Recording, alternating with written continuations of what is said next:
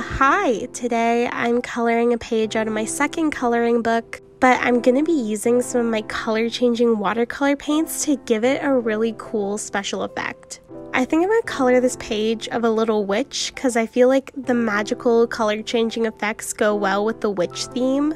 I'm starting with a good layer of Ohuhu markers, and then I'm gonna put the paint over top. Here's what my base colors look like, and now let's get into the color changing paints. I'm starting off with a paint that shifts from white to pink because I thought that it would look really cute on the dress, make it kind of look like a galaxy. Now I'm moving into my red, blue, purple color shifting paint for the cauldron. I wanted it to kind of look like a magical potion. And lastly, I'm going in with kind of my yellow, blue shifting watercolor paint for some of the details. And look at how cool the effect is. If you want these paints, they're up on my shop. I'll link it down below.